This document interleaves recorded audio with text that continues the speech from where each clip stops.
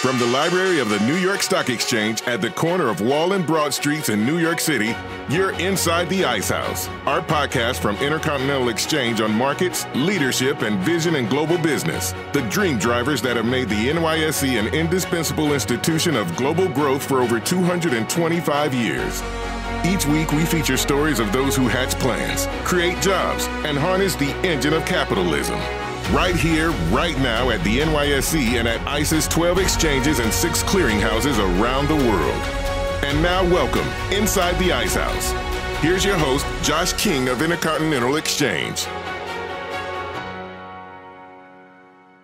It's getting crowded, not just here in New York or in the United States, but across the world. The United Nations predicts there will be 9.8 billion people by 2050, and a piece in Harvard Business Review projects that will cause the world's food demand to increase anywhere from 59% to 98%. The result will mean more mouths to feed, more energy required to move and heat the population, and resources will be stretched to the breaking point. New sustainable and innovative solutions are needed, along with a commitment to adopting the systems that allow what we have to stretch even farther than we could ever have imagined. Fortunately, there's an NYSE-listed company that's been preparing for this future for over 130 years. Our guest today is Randy Stuewe, Chairman and CEO of Darling Ingredients, NYSE ticker symbol DAR, a company whose motto is creating sustainable food, feed, and fuel ingredients for a growing population. You might not be familiar with the Darling name, but there is a 100% chance that you've encountered or may have in the future use a pharmaceutical, biofuel, fertilizer, sports nutrition product, cosmetic, and animal, pet, and human food that, wait for it, includes an ingredient that was waste destined for the landfill until Darling Ingredients gave it a second life. How is Darling Ingredients creating value from waste and giving nature a second life? Why old oil is the new oil, and why Randy thinks Darling is onto something bigger than Bitcoin. That's right after this.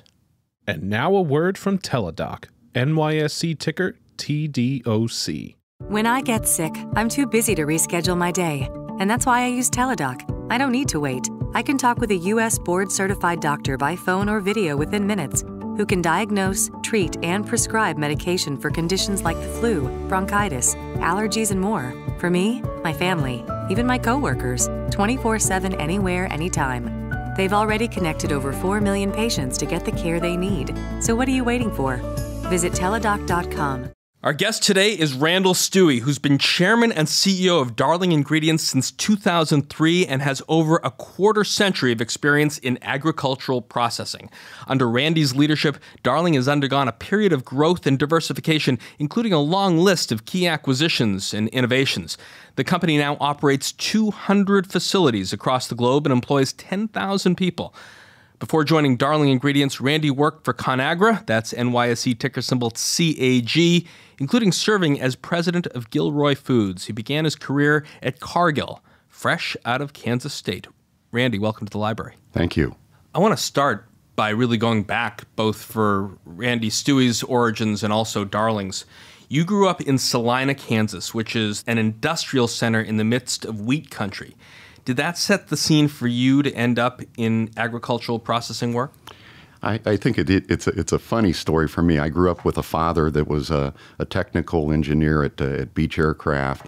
I grew up with a brother who has his master's and his PhD in nuclear engineering, and little Randy was supposed to be an electrical engineer, and so I went to school at Kansas State, enrolled in the engineering school, and pretty much failed. And so I walked over, knowing I was pretty good with numbers, over to the finance side, into the business school, and graduated quite well with my GPA and everything when you find something you love to do. As I look back and think about it, I didn't really know what I wanted to do at that time, and I'd finished a finance test, went down to the local bar town called Aggieville, split a couple pitchers of beer with my good friend Dan Morris that went to work for IBM, and I had an interview with Cargill the next day. All I can remember is I broke every rule. I took a cup of coffee with me into the interview because I was hungover from this really bad finance test, and Cargill made me an offer. And I end up going into their merchant training program, management training program in, I think, June of 83 or 84, and then got assigned into the grain trading business from there. Although my grandparents owned a wheat farm, I had never worked on a farm. I had no idea about animals or agriculture, but I just very soon really fell in love with it. And it was something special that you get to do.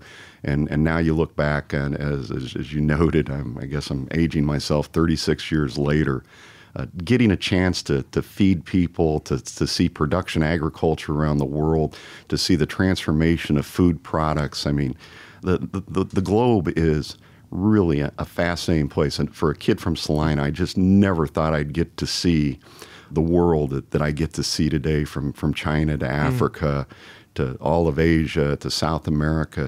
And you know, it's when you get to see the world, you get to see the common values that as a Midwest kid you grow up with family and that, and you look around the world and you realize that people want a safe place to live, clothing to wear, and good food to eat. And to know you get to play a role in that is just the coolest thing for me today. The Kansas Pacific Railway opened in 1867, and as I look at an old railroad map with Salina in the middle, it's a confluence of routes north, south, east, and west. As that kid growing up that you were talking about, did you see the boxcars filled with hogs going in one direction and fertilizer in another, oil a third, and get a sense of the globality of the agriculture ecosystem, or was this all completely new to you? It was 100% new to me. I had no idea. And I had no idea of the complexity of the global supply chain. I grew up, as I said, with Grandma and Grandpa having a little bit of a wheat farm, and you know, you would hope at Christmas time there'd be that little extra check in the box from Grandma that sold her wheat for a little more this year than last year, but that was really my exposure to it. If I were to describe a business that is solely focused on creating value from sustainable and green-friendly industries, most listeners would expect a young disruptor company, but Darling, as you mentioned, from Rhode Island, is one of the oldest companies on the New York Stock Exchange. How did the company get its start? It dates back to the Darling family in 1882 in Rhode Island. They moved to Chicago when a gentleman by the name of Mr. Swift, that you might remember, the Swift meatpacking family, now owned by the Brazilian Batista family, but, you know, Armour Swift, Eckridge, Swift Meats. And Mr. Swift wanted to slaughter animals and distribute the meat, and he needed something to do with the other product. And you think about it, about a half an animal in the case of beef, maybe a little more or less with chickens and pigs is what gets termed as waste.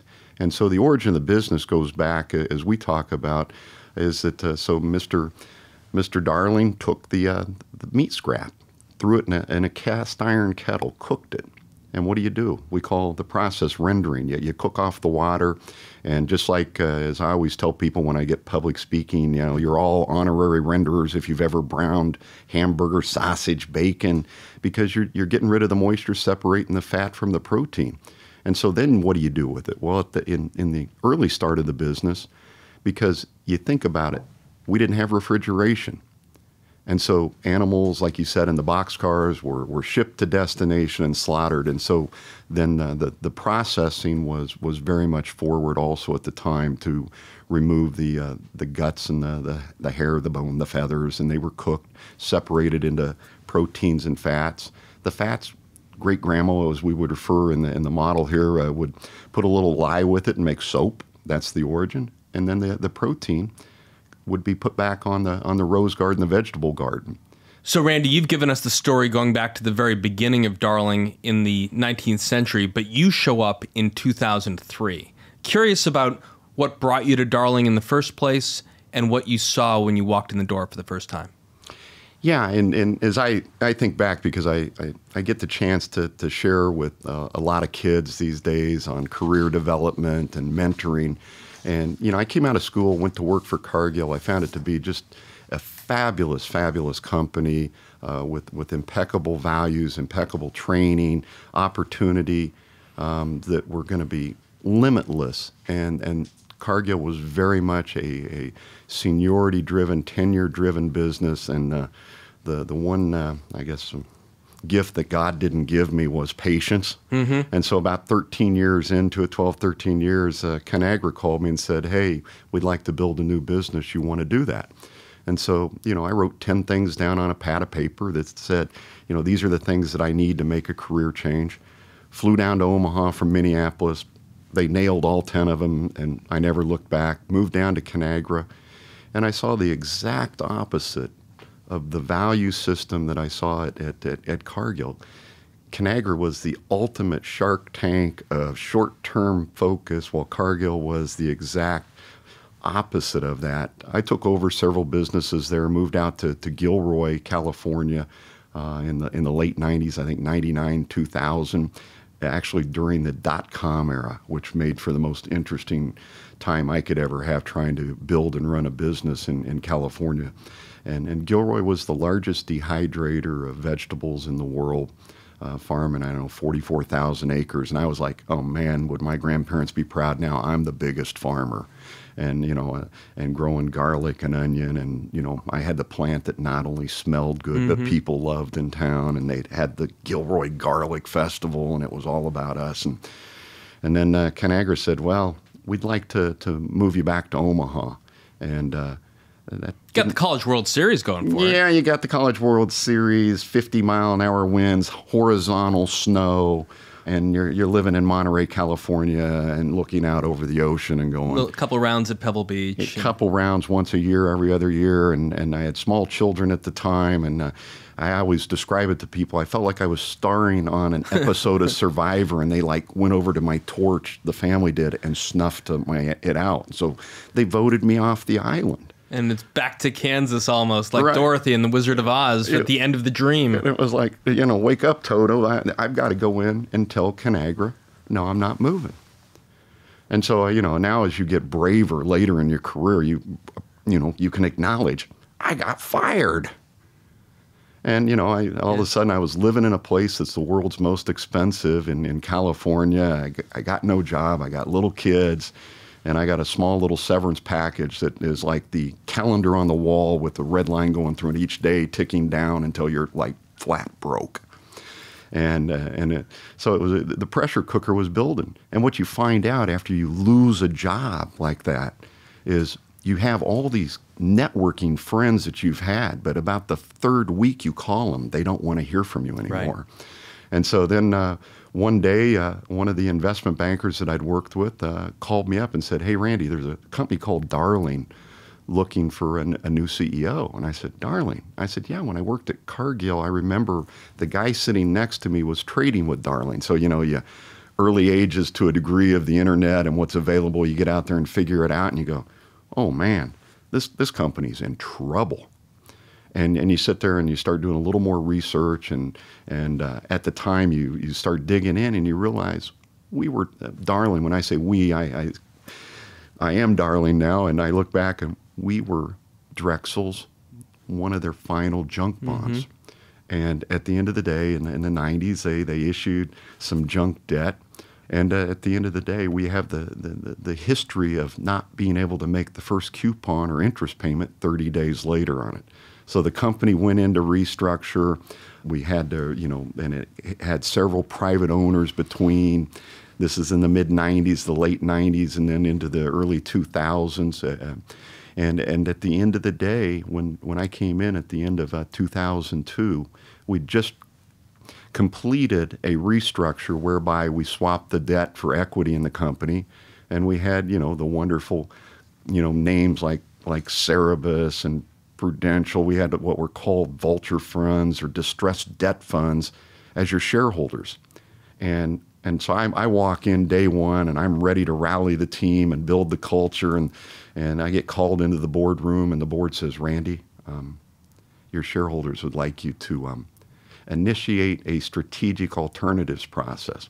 Well, I'm going, dude, I'm here day one, and I'm supposed to sell the company? That's not what you signed up for. I don't think so. And kids were still living back in California, and you go, well, this may not be a long-term gig.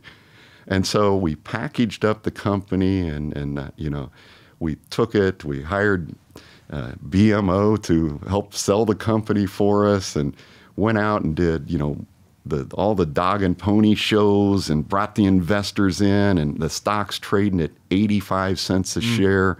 All my options that they gave me at $1 a share were underwater.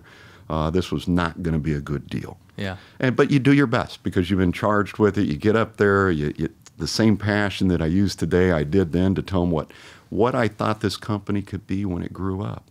And I told people, I said, the value of Darling at the time, which was like 26 or 31 plants, is that no one can ever build one of these plants again. You're not going to allow me to build this in your backyard. Not in your backyard. Not a lot of communities want rendering plants. Nope. And, at the end of the day, these plants needed a little bit of capital. They needed some love. The culture needed to be readdressed of what it wanted to be and could be and will be one day. So took it out there. The best bid we got at the time, I think, was about $1.25. It just didn't make sense. And so we abandoned the project. I started on February 3rd. On September 13th, I think we ended the project that year, and I got my first full-time employment contract. But we still needed money to run the company. We couldn't pay our bills. And so the fun story goes like this. So we take the company to Wall Street. And first thing you go is you start to tell people about Darling as they're trying to figure out what's Darling. Is it a lingerie company? And then you say, no, it was named Darling, Delaware.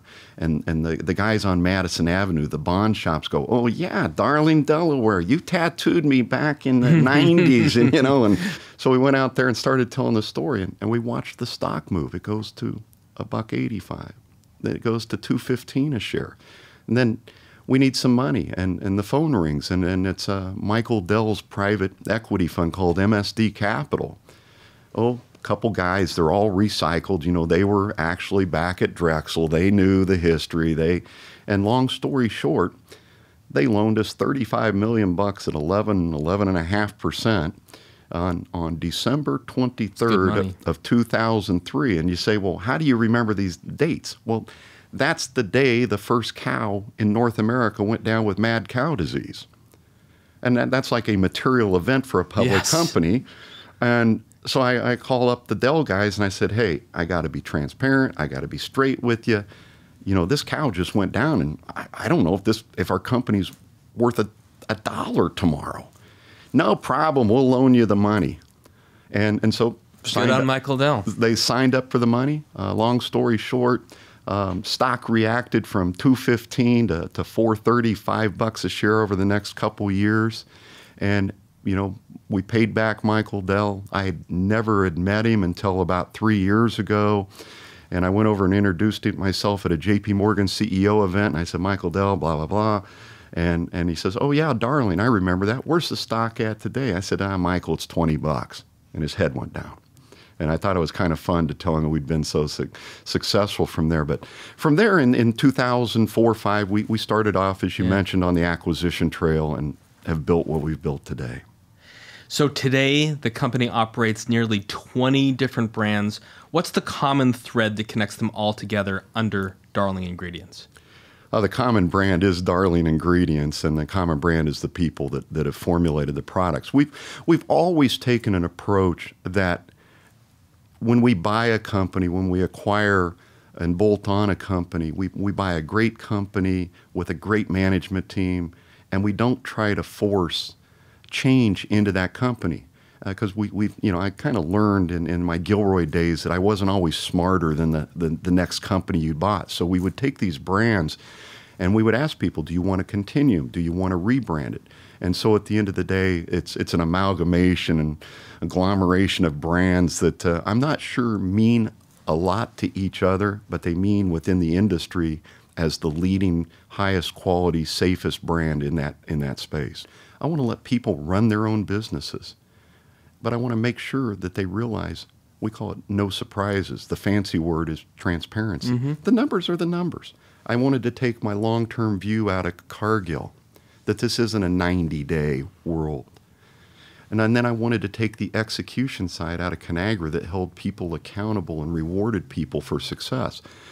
And so at the end of the day, you have the entrepreneurship. The numbers are the numbers. That's the transparency. The integrity and it still holds today, is that our brands are our brands. and you get one shot at it. So you have to protect the brand at all costs. In many cases, as you referenced, that's one of the 20 brands. At our plants, at our factories across the world, that's the odor coming from the plant. You can't let the odor out. You have to mow the yard. There has to be flowers planted by the sign. You've got to make it look like it's somewhere that somebody wants to come to work, or you're in trouble. And so we've created this wonderful culture around the world. You know, it would be the same in China as it is in Europe today, as it is in South America, where my management team has fun, and we make sure that, and they say, well, what's the ultimate reward for you? It's when you want your children to come work at the company. And we have just a ton of that going on. So I think we've built something special. You mentioned something just now, which I just want to have a sidebar, because so many people who watch stories in the news might ask this question. It's one thing to keep the lawn mowed and flowers planted, but how do you contain the odor? You know, technology is continuing to evolve there. You know, the first thing you have to do is, as we say, you can't process old material. So we operate, you know, one of the largest trucking companies in North America and in Europe that transport the materials from the slaughterhouses, the grocery stores, Costco, you know, McDonald's within the same day. So it's very much you get it there. Once you get it to the building, the buildings, we would say, are under negative pressure, means we're sucking air in, not pushing air out. Yeah. And then you use a different type of chemical and incineration treatment to take care of the air that's going back out. Hopefully, if you go by one of the plants, that you would have that smell of what I call pet food. You would smell the browning of meat, and you go, that's really not offensive. And otherwise, we get told it is offensive, and it's an uphill battle then. One of the fastest growing segments of your business is Diamond Green Diesel, which you launched with Valero Energy, also listed here under NYSE ticker symbol VLO back in 2011. What's the science behind the process that you describe as not only bigger than Bitcoin, but, and I quote, the most disruptive thing in the history of the food chain is making a hydrocarbon out of animal fat? I love it, how you said that. And I always have to tell a little bit of a story here that makes for support of the concept. And really, you have to look back and say, animal fats, and I take you back to my Cargill days. I was involved in acquiring the French fry oil business for McDonald's. And what were they doing in 1989? They were getting rid of animal fat and beef tallow. Then they converted to corn oil. And of course, I ran the corn oil business for Cargill at the time, so I benefited both ways. But at the end of the day, the point being is that animal fats, because of saturation, because of heart health, because of cholesterol, you know, you were led as a consumer then to believe that hydrogenated soybean oil was actually better for you than animal fats, and now we know that was kind of fake news. And so animal fats lost favor within the food chain, except in emerging markets around the world. And so at the end of the day, what could you do with them? You made some chemicals out of them. You could put them in animal feed. There were just a little bit that still went to food. But at the end of the day, it was so cheap.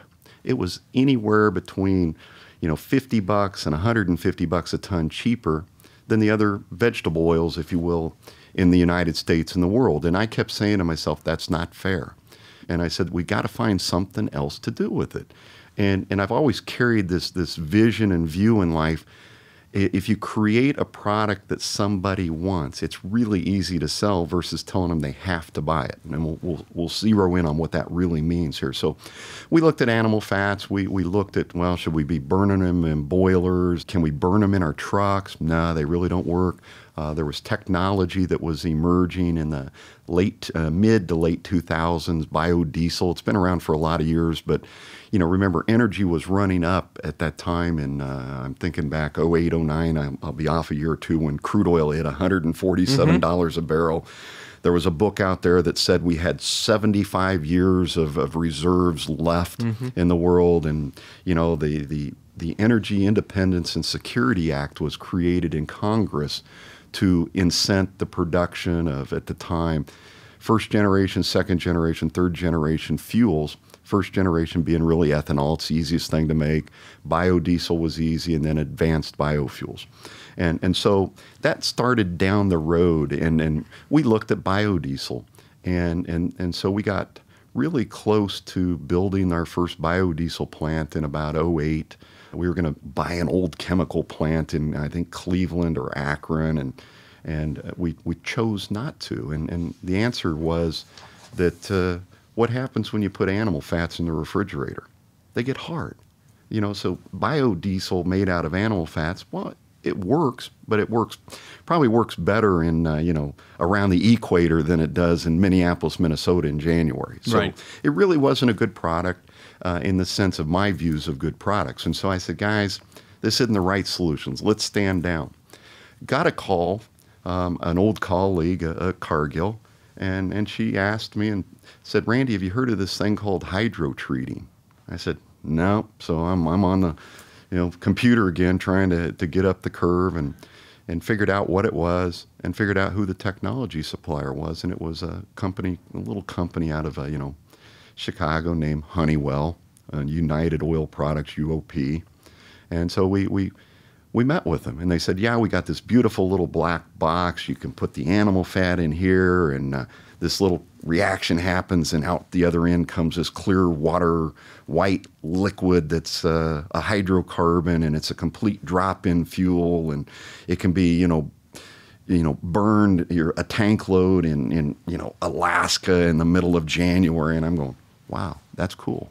And oh, by the way, we think it can be made so it can go into the pipeline, because 80-90% of the fuel in this country moves around by pipeline, sure. right? So I'm going, all right, this is cool. Solution found.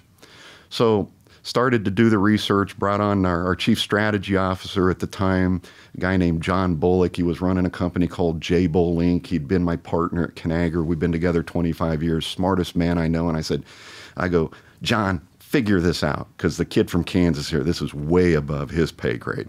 And so John went down the road doing the research on what it could be. And next thing you know, we figured out we had to go find a petroleum company or somebody else that wanted and could do it. We went to Cargill. We pitched it. Old friends, old colleagues. I got thrown out of there. Went to ADM, pitched it to them, thought we would do it with them. That's when they had a CEO change. Then Patricia Wirtz came on board. I guess she didn't think it was a good idea. She came from Chevron, Then John and I decided, well, we're going to go out on the big oil tour. So we can honestly tell you, we went to every oil company in America and pitched this thing. And I'm really kind of good at pitching this stuff. I'm pretty sure I met with the night janitor that doubled as the business development manager. And we found zero traction. We got laughed out of the room. I can remember being at a conference and BP said, oh, that renewables, that's the little pink line in the pie chart. It's just not going to be relevant. Yeah. And so finally, with the assistance of ADM, they took us down to meet Valero. Walked into a big boardroom, and a guy named Jim Gillingham was running the renewable side for the CEO and chairman, Bill Klesse, at the time. And we pitched it to Jim, and at the time he looked at me and he said, now why would we go into a business that's dependent on government subsidy or mandate at the time? I said, Jim, didn't you just buy 7 ethanol plants? And he goes, yeah. He says, but we got them cheap. I said, well, let's figure out that this works. So from there, the story even gets more fun. So he goes and works the internal sausage maker at Valero. I basically, I always joke with people, I meet with my advisors, which is basically me. And we kind of go, okay, let's go. But Bill Klesse said, this is serial number 01. It's never been done in the world. We really don't know the reaction to make it happen, but it looks like we're going to marry vegetable oil refining with basically hydro treating, which is basically the same process used to make diesel fuel within a petroleum refinery today, but it's going to be under much greater temperature, much greater pressure to get the reaction. And he goes, there's some money available. President Obama at the time was, and the Department of Energy was promoting the second generation, third generation fuels. You would think of cellulosic, but this fit in that boat. So we went to the Department of Energy. We worked for a year developing a term sheet, developing the by which they would loan us the money. And, for public companies, this word non-recourse, meaning if it didn't work, they wouldn't collect the money, kind of became important. And for little old Darling, it was even more important. And we got down the road with the DOE, And then we woke up and on the headlines of the New York Post, of the New York Times, of the Wall Street Journal, Solyndra is fraud. Right. I remember he went out and stood in front of the Solyndra factory. And oh, by the way, that's when the program stopped. And there we just spent almost 2 years negotiating the loan to build this place. So went home, went back to Dallas, probably as demoralized as I'd become. And the phone rang on Monday morning, and it was Bill Klesse. And Bill said to us, he says, I'll do the loan. Same terms as the DOE. I believe in this project. He says, I got to know by Friday. So immediately had to tee up a board meeting and tell them, and boom, boom, boom. There were more questions than answers, but I said, let's go. So here were the numbers. It was, we were going to throw in $100 million. Valero was going to throw in $100 million, and $223 million was going to be loaned to the joint venture. It took 2 years, fired up on July 13th, 2013, and we've been running ever since. It's been highly profitable, and we made a product that everybody wanted. And it was just so, I know I say that with such passion and indignation. It's just, my God, this stuff was selling candy to kids. And so then... I mean, last year, you broke ground after that first one on a second plant at your Louisiana facility. And just a couple weeks ago, it's reported that Darling Ingredients may be partnering with the Swedish refiner Preem, which is building a 265 million gallon renewable diesel unit. These partnerships, they go back to the moment that you came back from D.C. demoralized after Solyndra, and industries and leaders get together and say, let's put our own money where our mouth is and innovate together. Why are partnerships with Valero and possibly Preem the right business decision for Darling in the diesel refining space? I think first off, I always like to tell people, you do business with people that you share values with. And I am just a huge Valero fan of the culture that they built.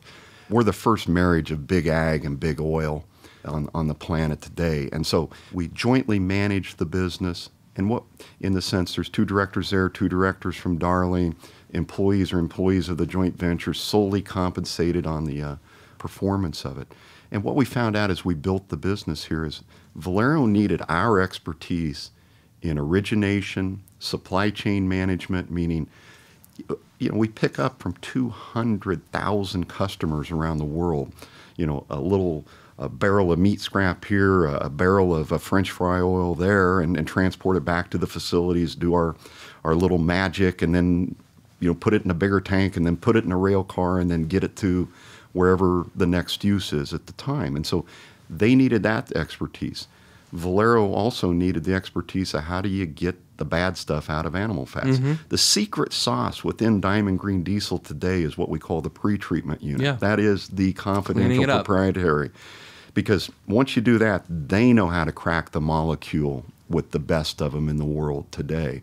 And so that just became number one that was key. Number two, they know the buyers. I think when people went into, and consumers of the product, when people went into the alternative energy businesses, I always tell people that the buyer of the product isn't the guy that left Woodstock in his 72 Mercedes and wants to burn vegetable oil in it. It's big oil. And big oil does business with big oil. They know how the trade works. They know how the product's priced. They know the pipelines. They understand the contracts, the terms, and all of that. So, boom, it was just a seamless integration. Now when we talk about Preem, once again, this is Diamond Green Diesel, so this is Darling Valero working with Preem. Number one, protect our technology. And number two, we have the same oil field of supply in Europe today that we have in North America. Preem's a very large customer of Darling today. And so it's just kind of the next natural fit. And what's Preem bring? Number one refiner in Sweden. They also do some distribution in Norway. They've got the customer. And so you marry our supply chain with Valero's technology, innovation, and drive and distribution, Preem's distribution, and it's just the lowest cost system in the world. We have talked about transition fuels on this program, most recently with Stuart Williams, the president of Intercontinental Exchange's ICE Futures Europe, the business that owns the New York Stock Exchange. Where is the growth potential for sustainable diesel? And how will increasing emission standards, particularly over where Preem operates in Europe, work in Darling's favor? You know, I don't want to go off on a philanthropic, esoteric discussion here because you either do or don't believe in climate change. And the reality is there's more people on the planet, there's more energy being used, and at the end of the day, it just is. And so if someone says, I can bring you a solution to help with that, it's probably worth listening to. And so when we looked at emissions around the world, and you get into these discussions, is it coming from the coal plants in Kentucky and Tennessee, and where's it all coming from? In North America, 45% of emissions comes out of the tailpipe. And so if someone said I could give you a drop-in fuel that would reduce those bad things by 85%, you probably ought to listen. And so the world's listening. 66 countries around the world are striving for cleaner air. Maybe not cleaner energy, but cleaner air, and you can get both.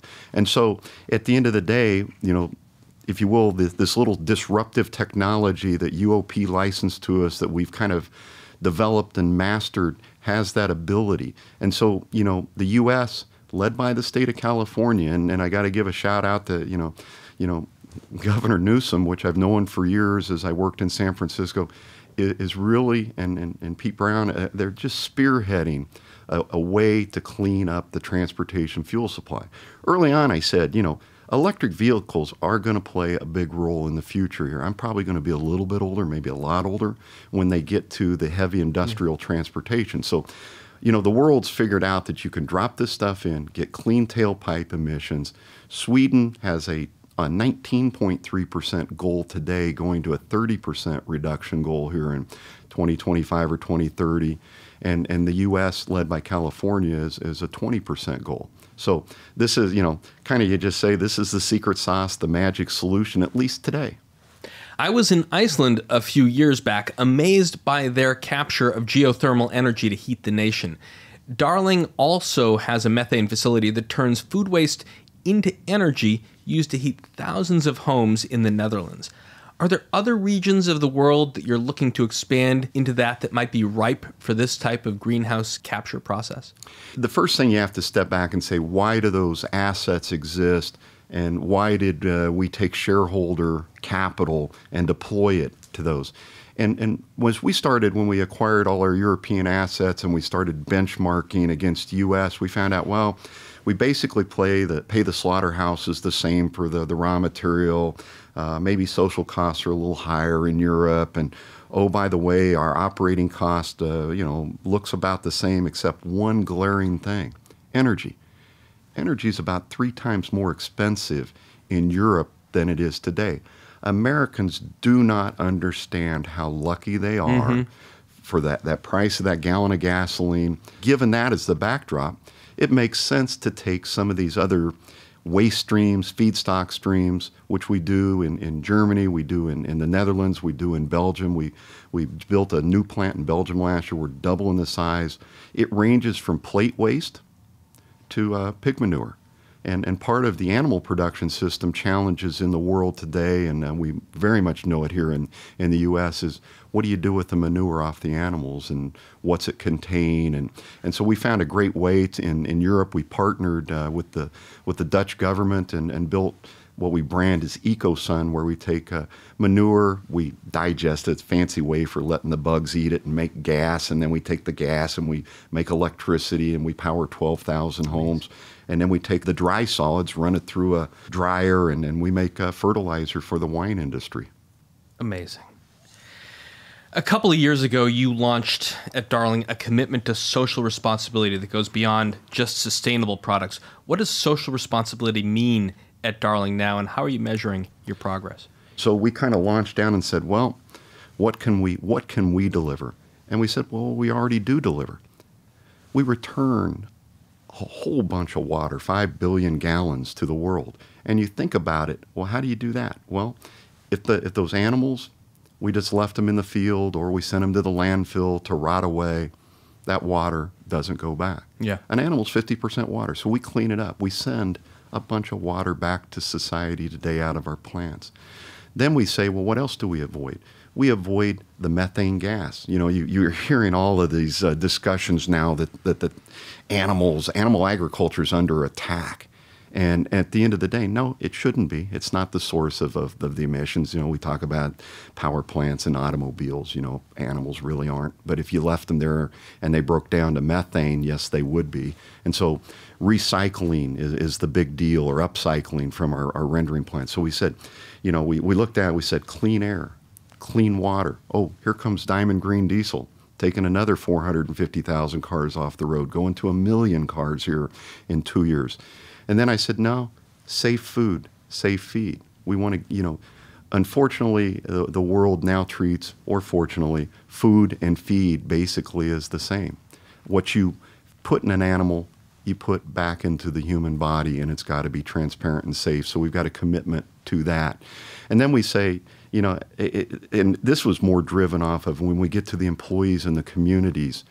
I've always said this is a tough industry that I live in. If someone asks me, you know, what business are you in? And, you know, well, I'm a used cow dealer.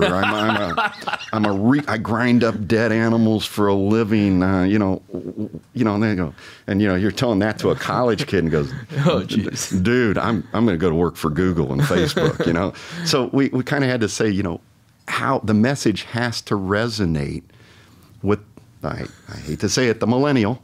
And at the end of the day, that we're good for the people, we're good for the planet, we're good for the environment, and you have to be part of the community.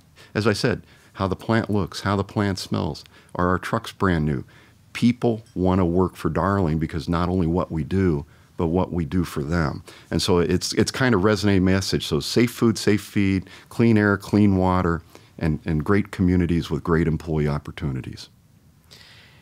After the break, Randy and I turn our attention to how tariffs and the shrinking pig herds in China will affect Darling Ingredients and the world. We'll be right back right after this. And now a word from Chip Berg, CEO of Levi Strauss & Company, NYSE ticker LEVI. There's no other brand in the world like Levi's. We're here today because of the dedication of the 15,000 employees that we have around the world. Growth is being driven across the company. Men's, women's, tops, bottoms, outerwear. Virtually every country in the world grew last year. Being associated with an institution that goes back further than Levi's is special. This is where this company deserves to be. Welcome back. Before the break, Darling Ingredients Chairman and CEO Randy Stuewe and I were discussing the company's development over the past 15 years since he joined the company, including the growth of Diamond Green Diesel. Randy, the rendering industry, and I'm not talking about the people who draw pictures of stuff, has been described as the original recycler. How much of the business today is still based on its core feed, fertilizer, and fatty acid divisions that began in the 1800s? Oh, gosh. We process about 10, 11 million tons around the world, and it really is. I would say it's 100% still based within that arena for us today. Grease collection, which underpins much of your U.S. business, and the occasional malfeasance that surrounds it seems to be endless fodder for local and national news. Let's take a listen. Nebraska City Police are hot on the trail of some grease thieves who failed to make a clean getaway. Investigators hope these surveillance pictures of the men in action at the Burger King there will lead them to the culprits. Detectives tell us they're investigating several grease thefts in the area, but say in this last case, thieves slipped up and left a grease tail 16 blocks long through the city. If you know anything about what happened, call detectives. Stealing valuable cargo aside and putting the local newspaper puns on the shelf for a minute, 5 years ago, 20% of your used kitchen supply was being waylaid, situations like that. Is this still a problem, and is that why DarPro suggests indoor tanks? Yeah, it's it is something that gets my blood pressure up. First thing I would say is that we've been very successful in trying to combat thievery out there, but as we refer to used cooking oil as liquid gold, it's liquid gold to us. And then you meet with the NYPD, and I was with the Boston Police Department, and then they said, it's not a crime to steal garbage. And then you say, well, that container out there is worth $1,500 to $2,000.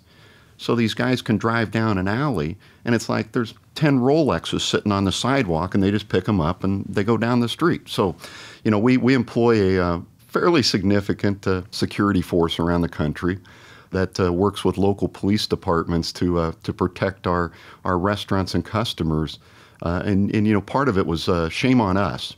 And this is where I shoot us a little bit. The origin of the industry we talked about in the first half here and what it is, we referred to ourselves as the invisible industry. We didn't tell people what we did. Here we were, good for the planet, good for the people, recycling, upcycling, upscaling, renewing, repurposing. But we never told anybody that.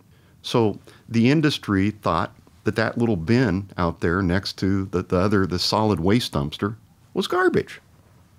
Now they know. But it's taken us a lot of years. I can honestly say our volumes here over the last 2 years have been growing rapidly as people know. When I say who's the people, the restaurant owner knows that product's moving to Diamond Green Diesel and be made going back into potentially, into McDonald's distribution fleet and all that. But no, it would blow your mind on how much thievery we see. And to a degree, it can range from a couple, a husband and wife in an F-150 pickup truck. As I say, to be in the grease collection business, you need a 55-gallon drum and a Home Depot bucket. And then you drive by a Darling container and take it. So at the end of the day, we work hard. It's pretty frustrating. Unfortunately, back at the time, relative to the clip you played, there were some government programs out here that many, when I say many, about a dozen or so have gone to jail for defrauding the U.S. government, saying that was biofuel they were actually selling. I got to ask this question because it has nothing to do with having a national contract with McDonald's to take away their oil. But all of us moms and dads out there frying up 4 burgers in a frying pan or making bacon in the morning, you're left with a cup of this grease. And by golly, if you're just wondering what to do with it and you think, do I put it in the trash? Do I throw it out in the woods? Is there a better way to handle what happens in the household? We've looked at a couple solutions there. I think I'd give you a counter solution. At plate waste, you go to portion size in North America. You get that giant. What do you do? We've tried plate waste recycling. We just can't make it work today. And unfortunately, the help seems to always put knives and forks and other stuff in there, and it's just pretty hard to separate. Consumer-generated oils, many of your grocery stores now do have little buckets.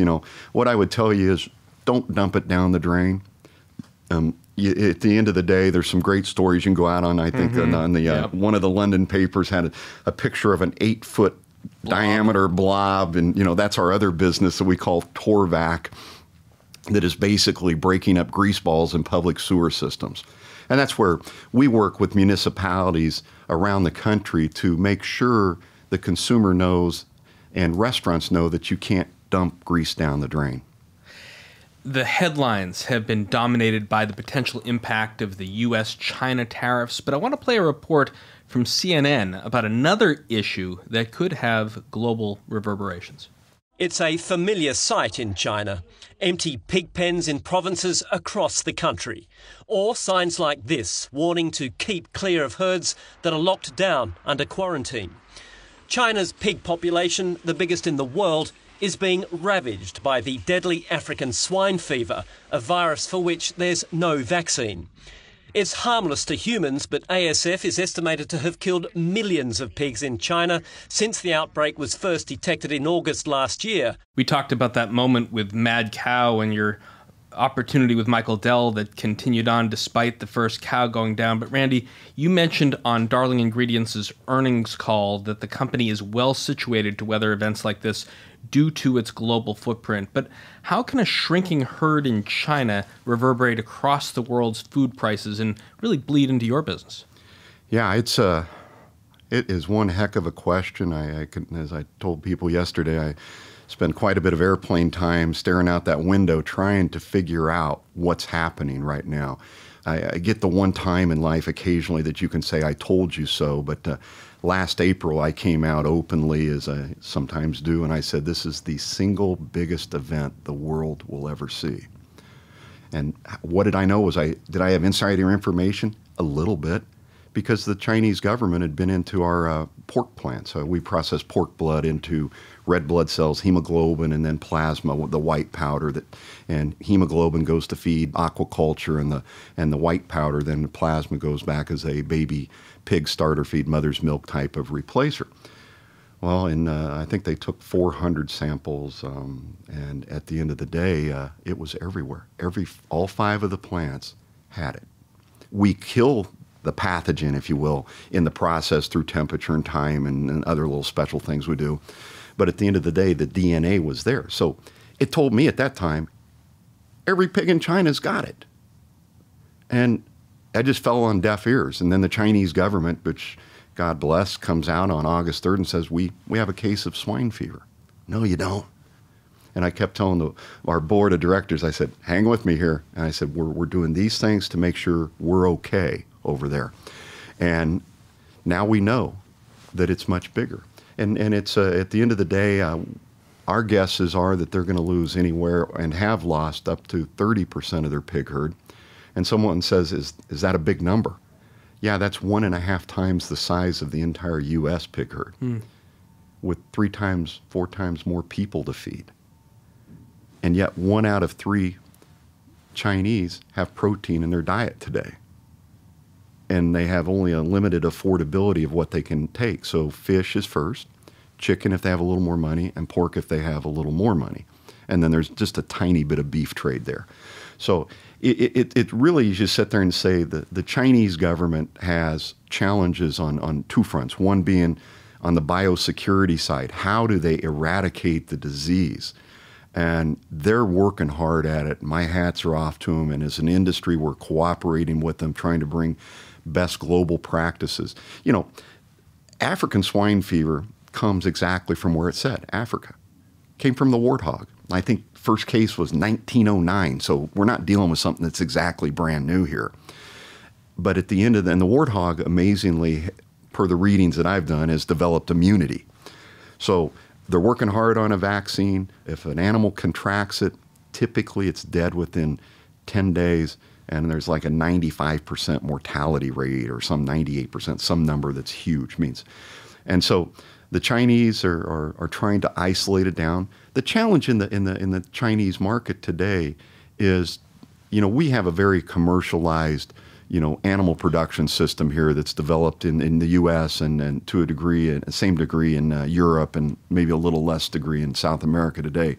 But Chinese, somewhere between 40 and 60% of the animals are raised in the backyard. You can't control the disease there. And the disease, to a degree, is airborne. It is spread, you know, through the animals to other animals. The backyard animals don't tend to eat complex feed rations. They eat table scraps and whatever they can find. And so it's a real issue that they've got to face. So now you say, okay, that's the world they live in. They're now caught in the middle of the Trump trade wars and tariff wars. They need to buy food. They need to buy ingredients to replenish and bring more animals into production. So it's a very dynamic situation. So in Randy's world, as I told people yesterday and I still see today, the rest of the world is going to get to fill that food gap. And it will be, you know, Canada, it will be the U.S., it will be Mexico, it will be Brazil, it'll be Europe that will send, you know, some type of animal, whether it's fish, chicken, pork, beef, to the Chinese once it's there. So as I said in our comments, our diverse platform is because we operate everywhere around the world. We're going to get the uplift from that. Now the question becomes, how long does it take China to recover? There's not consensus. I always tend to believe that people rebound quicker than, you know, we all kind of want to think. But this one, I think, is somewhere between a 2 and 5 year issue that faces them. And you know, President Xi has to figure out the systems to protect that and develop it. He's short water, he's short land, and now he's short food. And then, you know, hopefully the world, the one thing that I feel so proud about as an American is that we have a pretty ample food supply to help the world when the world's ready, and they can afford to pay for it. So. As we wrap up, Randy, there are a number of the Darling Ingredients businesses that unfortunately we're not going to have time to explore today in this conversation. But one I had to ask about, it is one of the solutions to the food shortage problem that we talked about earlier. Let's have a listen. You can get over 3,000 times as much protein per acre with black soldier fly larvae compared to cattle. Black soldier fly larvae produce an excellent protein quality for animals and humans. Pets also thrive on protein produced by black soldier fly larvae. EnviroFlight plans to expand its facilities to provide sustainable protein solutions to help feed the world. Black soldier fly larvae, Randy. Right now, EnviroFlight is only providing fly protein for fertilizer, livestock, and pets, but how close are we to fly burgers? Oh, this is, I love to talk about this for a few minutes because this is my $25 million science project. And I always have to tell you the genesis of it because, you've always heard the line, you can't make this stuff up. And so my guys call me, once again, my colleague John Bullock says, Randy, you got to come see this. And I said, what do you mean, come see? He says, well, the guy's growing flies. And we had been in discussions about waste streams that were coming out of slaughterhouses that couldn't really go to food or couldn't go to feed and had to be landfilled because you got this evolving regulation out here of what can go in and safe food and safe feed. And so I've had this dream that if I could find something to grow on stuff that you were going to send to the landfill, it'd be a cool idea. I also have grown up with a fundamental belief in the world that the world is short protein. As we started the show early on and we talked about that 8.5, 9 billion people, they're not making any more land. They're not making any more fresh water. Yeah, we can put Africa under cultivation, but we've been trying to do that for the last 50 years. So if there's a cool way to make something that's economic, that can help the solution in the world, whether it stays in animal feed or food, we'll see. So that was kind of the thought process. So they put me in a car. They drive me up to the metropolitan area called Yellow Springs, Ohio, which you might have to Google that out there and find out that might be where everybody went after Woodstock and has the highest pot consumption of any county in the United States. And I'm going, okay, oh man. And we pull in a little metal, Morton building or whatever, metal shed. And it's got a little green Coleman tent attached to it. And they go, yeah, you got to see this. And so they walk me in and they show me and they say, well, here we're growing it. And here's what we're using for food supply. And these black soldier flies mate. And they really only have about a 2-week life. And then half of them have to go back into the mating stock. And you bring the larvae up to a certain level. And then you euthanize them, for a better word, and then that's an incredible source of protein, and it's really economic to do it. So the first thing they did, they take me out to the mating tent. And I go, wow, this is in there, these are like creepy flies that look like, Jeff Goldblum should be with you, right. And they're really big, and they're buzzing all around. And I said, well, how do you get them to mate? And they said, watch this. They hit the music, Barry White. And I'm going, okay, I've just taken a day out of my life. And so we worked with the founder, the inventor. That love and feeling. Yeah, and you just you're bringing it on. And so we spent the next 3 years and brought in a partner in Trexon, the bioengineering group. Their thesis behind it was they had just developed the first commercially available, genetically modified, which I know gets a bad nomer, salmon. And the belief was that they wanted the number one feed for fish in the world is insects. So that was kind of the business case, if you will. We then said, okay, it's time to ramp this up. We figured out how to do it. We brought in Liz Kustis, a PhD from Land O'Lakes, genius lady, to lead the product. We found a big empty warehouse down in Maysville, Kentucky. That's about, I think, 50 miles south of Cincinnati.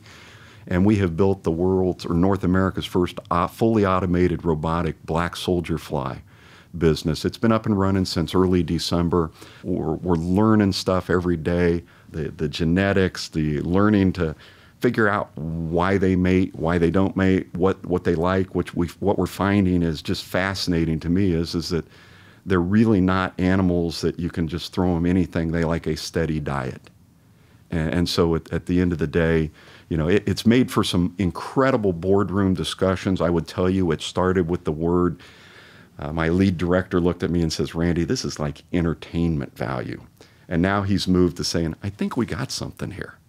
But like I said, it's a science project today. First plant's going to run about 600 tons a year, scales up to 4,000 tons. We'll see where it goes. I asked Liz the other day, I said, "Dr. Liz," I said, "can we make it into human food?" And she says, "Well, we have all the capability. We just haven't really found that application yet." Do you think, because we're not making any more land, do you think the world is moving fast enough in the Darling Ingredients way to sustain 9 billion people in 2050? I really spend a lot of time thinking about that, and I always like to think back a little bit. And I was in my early career out of Kansas State, and I was a grain trader, and I was doing corn buying and risk management for a large soda company in Atlanta, Georgia, where of course they'd converted to high fructose, and I was helping them with the risk management and that stuff. And I can remember every year they would come in for their annual presentation. NYSE ticker symbol KO. Exactly. Wonderful product. And they would we would show them what's going on in the world. And you got to remember, this is the 1980s. You had a couple satellites up there. The best thing you could do was take a picture over China or over the Soviet Union, and you'd see how green it was or it wasn't green. Were they getting enough water, rain? How were the crops? And trying to manage the price exposure they had into the ingredients into that bottle of Coke and the other products.